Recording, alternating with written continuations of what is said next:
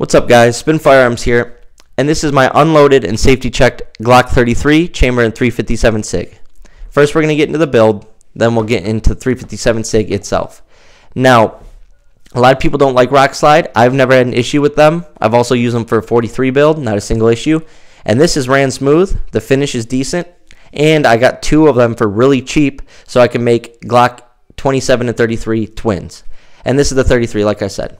It has Handle It Edge Series grips. Make sure you get the Edge Series. You can use code SPN25 for 25% off. And this is a Strike Industries +1 base plate. It's +2 for 9mm and +1 for 40. Super ergonomic. Feels really good in the hand. Gives you a good full grip that a lot of people like. And then Ameriglow cap sights, which are my favorite night sights, which that front sight is tritium. And then Lone Wolf conversion barrel. This has only about 250 rounds through it.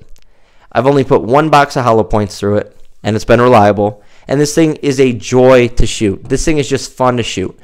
Now, what I like about 357 SIG is the recoil, like where 40 is snappy upward. I feel like 357 SIG is almost like a little snap up, but more snap backwards, allowing you to keep level shots, but you still feel the power. Trust me, you feel the power the second you shoot it. If you watch my first shots video with the Glock 33, just look at my face and you'll realize that there was power coming from this firearm. It's a very hot round. Now, a lot of people think that 357 SIG is a 9mm projectile, 125 grain. That's what all the tests were done with. They were trying to make a 125 grain round that would go up to speeds of a 357 Magnum.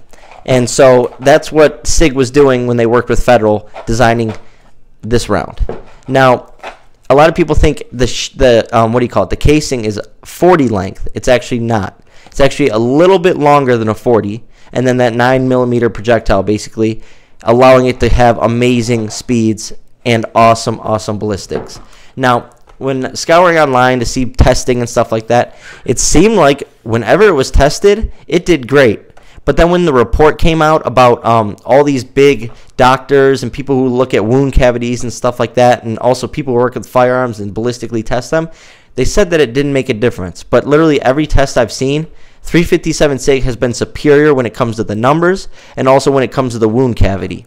And Federal HSTs are just a great carry round as it is. And those carry rounds were outperforming, other carry rounds like 9mm and stuff like that by far. And these wounds were exceptional. The problem with 357 SIG is, guess how much this box was. Yes, this was $48 for one box. This was the cheapest I could find it. 50 rounds, $48. Unbelievable. Now, some would say, is it worth the extra ballistics to save your life? There's a non-stop ongoing debate about the best carry round. On top of that, ongoing debate if it would really matter if you got hit with a 357 SIG or a 9. And is that recoil worth it or not?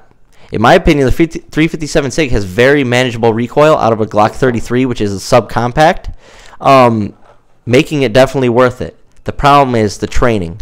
If you shot as much as you did with 357 SIG, I'd be broke. Like, it's that simple. 9mm is so cheap, 357 SIG is the opposite. And a real problem we have with it is there's not a lot of firearms chambered 357 SIG. So not a lot of people is buying the ammo. Therefore, the manufacturers aren't putting it out. Therefore, it's rare, driving that price up. If more people had a 357 SIG handgun, they would have to raise production and get those rounds out there. They would have to. It's money. They're a business at the end of the day.